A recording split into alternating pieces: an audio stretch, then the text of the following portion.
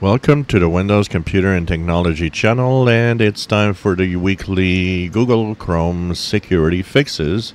That will mean also that all of you with Chromium-based browsers, which is everything except Firefox, will have in the next hours to days some fixes to apply. So if you go into your Google Chrome browser, and the Google Chrome browser, you go into the upper right corner, the three vertical dots.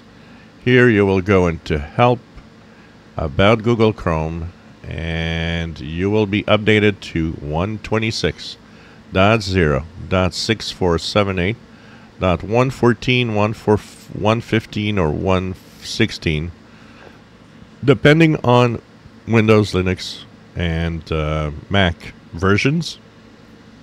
This fixes 6 security flaws.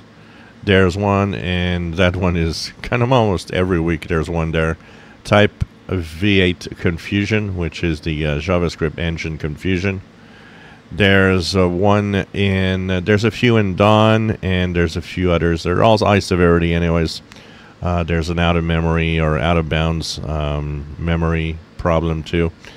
So this, of course, is important to fix because these are the first and most important security fixes, removing the security flaws that software has. So update your Chrome browser, and if you're using Edge, Brave, Opera, Vivaldi, and so on, in the next hours and days, there will be an update for that to fix those 6 security flaws.